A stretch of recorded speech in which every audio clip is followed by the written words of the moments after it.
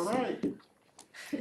So I hope we're going to have a relatively straightforward lesson today after the test yesterday. So I want to talk about a function's domain, and this is a concept that students always find intimidating, but we're going to do it over 2 days, and we're not going to be doing anything really complicated here. We're mainly just going to make an observation, and then a few kind of sub-observations. And the observation I'm going to make is that not every function is defined for every real number. And this is especially true because in this class, we are going to work entirely with the real numbers. We're not going to be looking at imaginary stuff. We're not going to be taking square roots of negative numbers. So the sub-observations I said I was going to make, we're only going to talk about one of these today, but we cannot divide by 0. So if you have f of x equals 1 over x, then f of 0, here's a bit of math shorthand for you, does not exist. And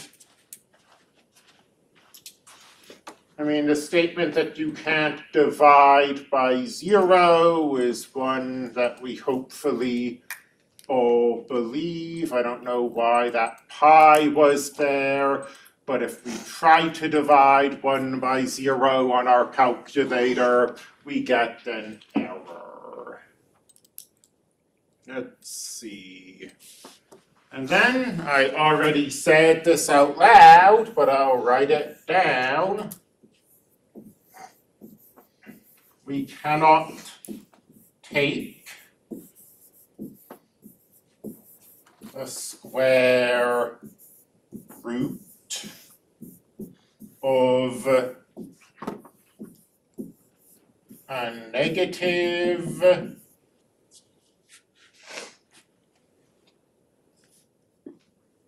cannot take the square root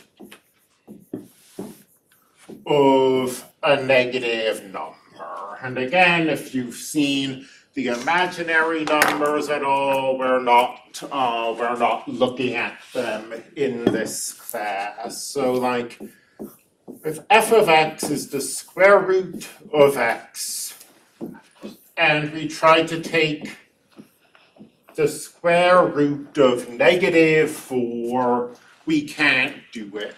And again, this just shows up right on our calculator. The square root of negative 4, error.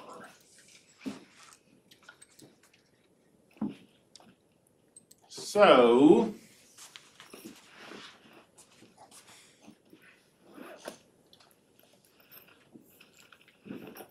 the numbers where a function is defined, if you take them all together, those numbers are called the domain of the function.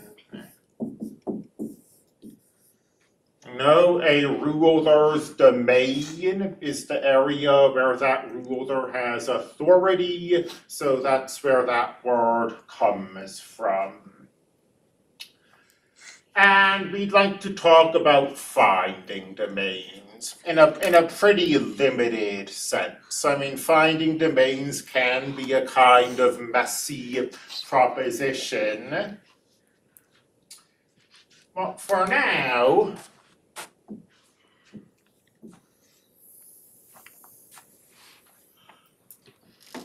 let's just take that statement and look at it and see what we get out of it. Suppose f of x were the square root of x. What can we say? Well, we're taking the square root of this, bless you, and nothing we take the square root of can be negative.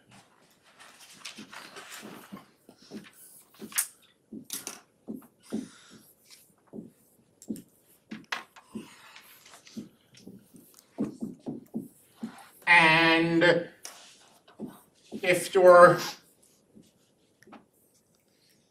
using these inequalities, not being negative means we're greater than or equal to 0. So x has to be greater than or equal to 0 here.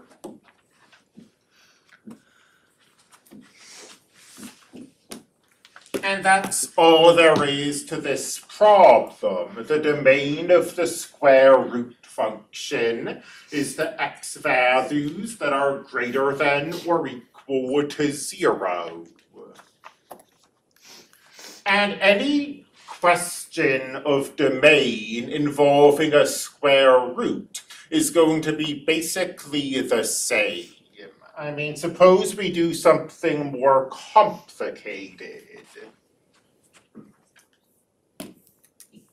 G of x equals the square root of 5 minus 2x, to just come up with something off the top of my head. Well, we're taking the square root of this, and we know that if we take a square root of something, that something can't be a negative.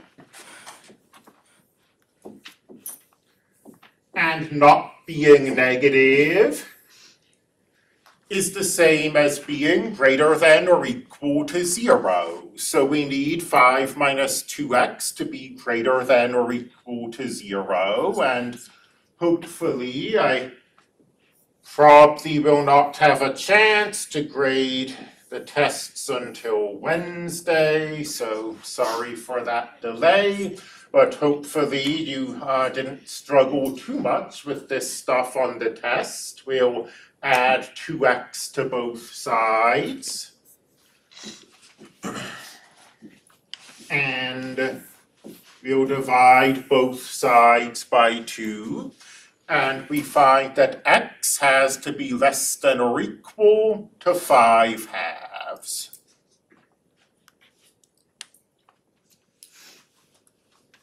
Let's go back for it. Well, does anybody have any questions before I go back a few slides? So for now, these are the only issues a function might have to keep it from being defined. Can't divide by 0, can't take the square root of a negative number. So what if I want to look at, and that there are sharp limits to how complicated I want to make these examples. I feel like sometimes textbooks go really complicated for no reason, and then everyone wonders why students struggle with this section. But something like x squared plus the square root of 2x minus 4. Let's ask ourselves,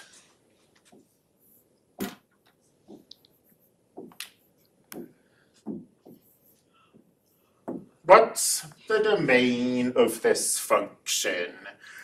And we'll just take it piece by piece. Let's start by looking at the x squared, and let's make the observation that the x squared is never a problem. The x squared is not going to cause this function to not be defined. I mean, because we've got this list of 2 problems, and x squared isn't division, so we won't run into this first problem, and x squared isn't a square root, so we won't run into this second problem.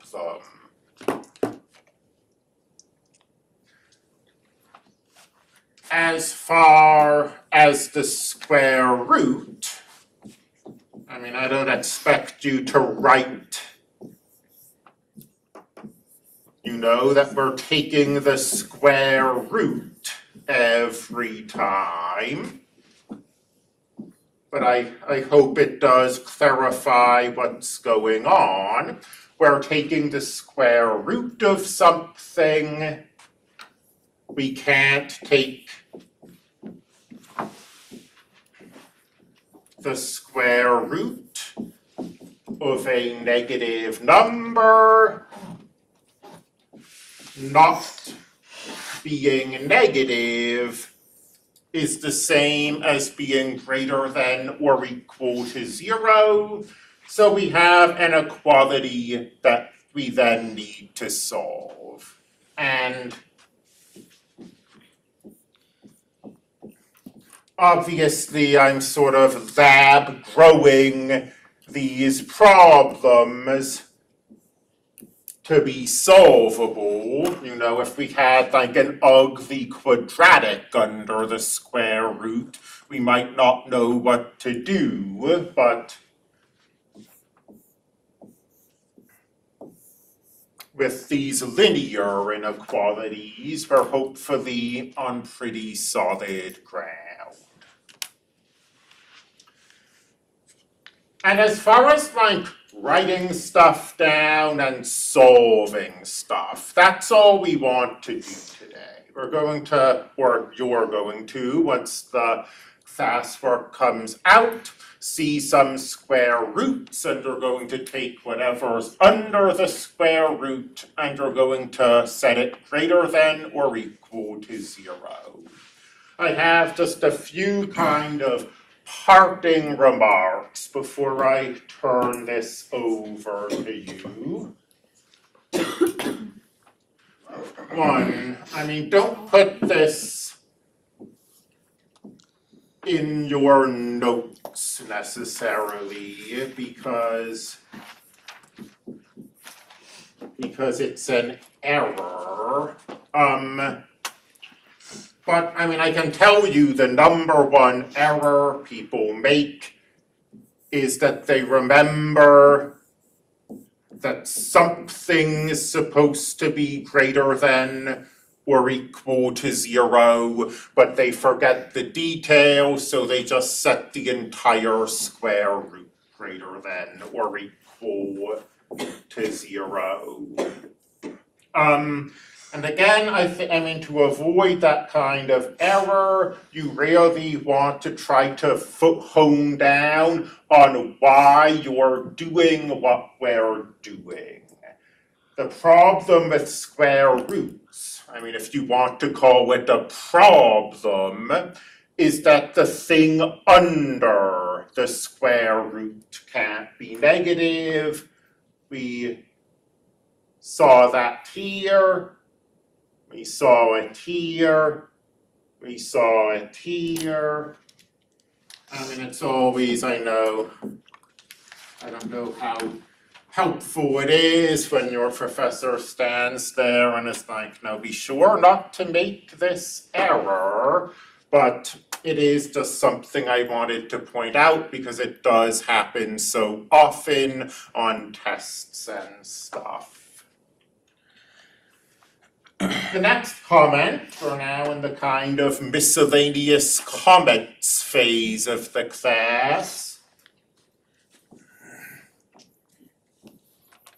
Domain is often called something like the natural or the implied domain. And I'm not going to give any problems involving this, but we've said that the domain is where a function is defined, and that can be unclear because we look at functions that have real-world meaning. Like, let's look at the area, or let's look at a function which I won't assign any real-world meaning. A of r equals pi r squared.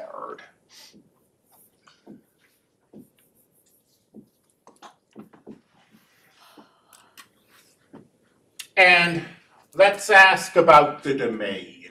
Let's ask where this function is defined.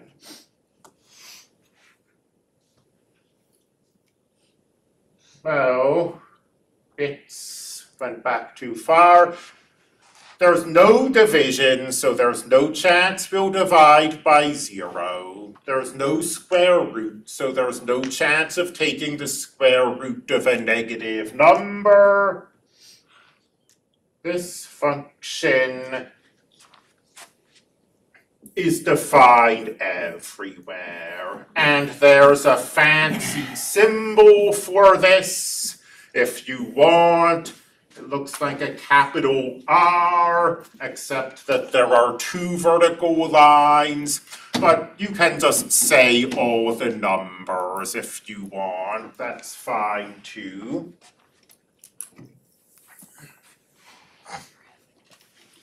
Well, what if, I mean, I already said this, and you might recognize pi r squared anyway. This is a function that takes the radius of a circle and gives you the area of the circle back again. And if you think of it in those terms, well, a radius is a distance. A distance can't be negative, so the radius has to be positive. So even though the equation didn't change, even though the equation is still pi r squared, the real-world sort of underpinnings of the question are giving you restrictions on where this function is defined. You can't have a negative radius.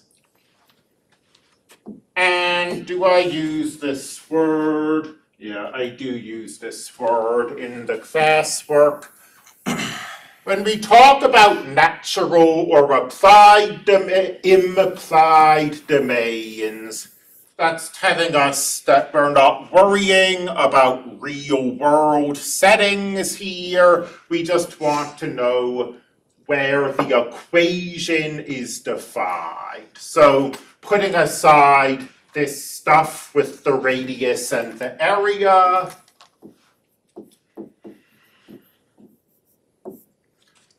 the natural domain of this function is all of the real numbers.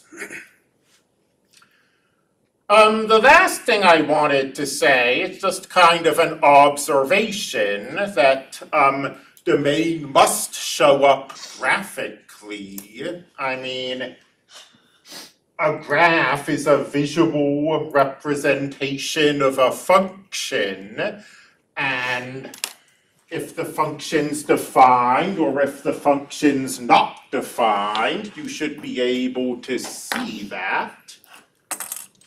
Let me go to Desmos. It was x squared plus the square root of 2x minus 4. Let's try this again.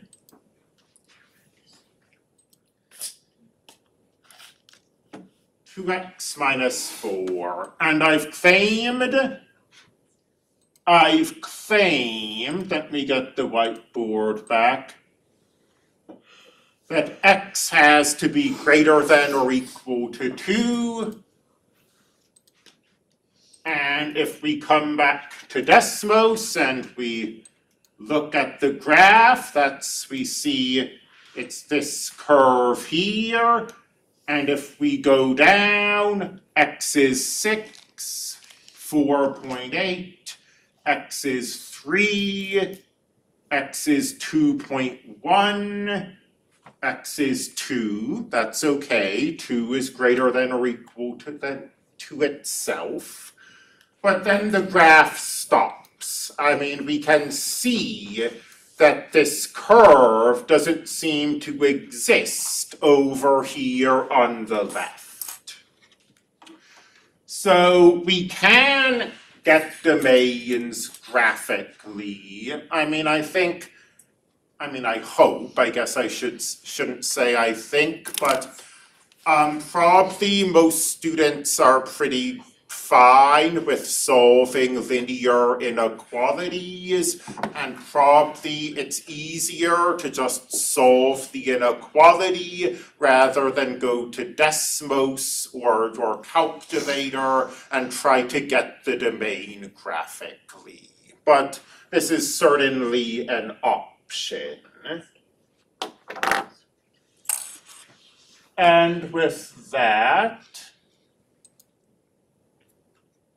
I will also say, I mean, this is classroom stuff, but if you decide, like on a test, that you're going to use a calculator to find the domain, and you enter something wrong into your calculator, and now you just have the wrong answer, and I have no idea where it came from, that's worse than if you set up the inequality and then make a mistake there.